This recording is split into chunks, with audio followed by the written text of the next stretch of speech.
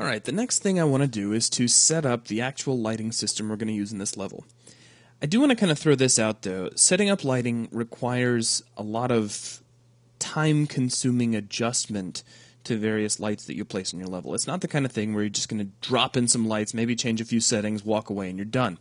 There will be a lot of putting in a light, rebuilding to test and see how it looks, changing the settings, rebuilding again.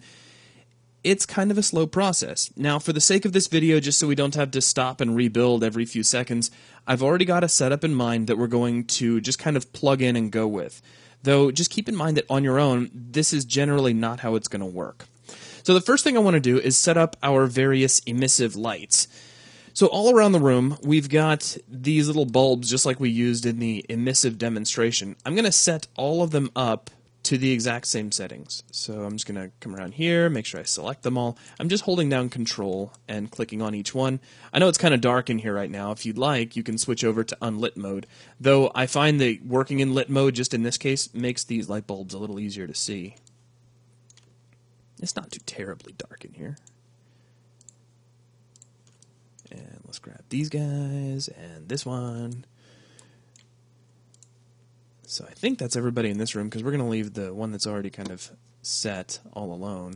Now if we come in here, it's a lot darker because there's no light seeping in. So we've got two lights by the door. And then let me switch on the lights just for a minute so you can kind of see what's going on. Here on the wall with the generators, we've got two lights over here and then two down beneath. And just barely get to that one.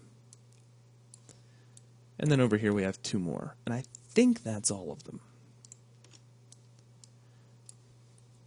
Okay, so with those, let's go ahead and just switch back to our lit mode for just a moment.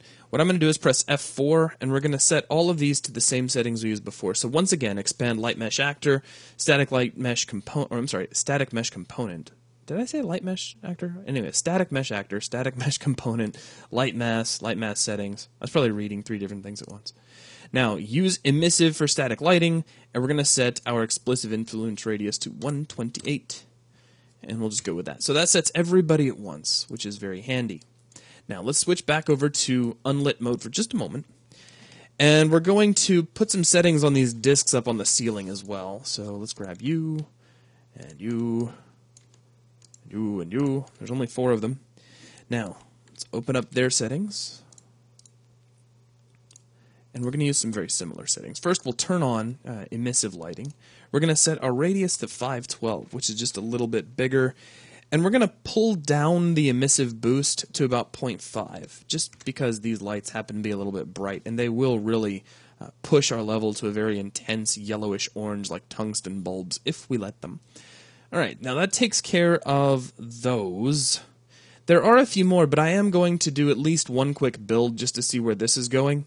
So what I'm going to do is go ahead and just stop the video here. Save your level, do a build, and when we come back to continue with our emissive lighting, the lighting will already be built. So all I'm going to do off camera is do one quick build. We'll be right back.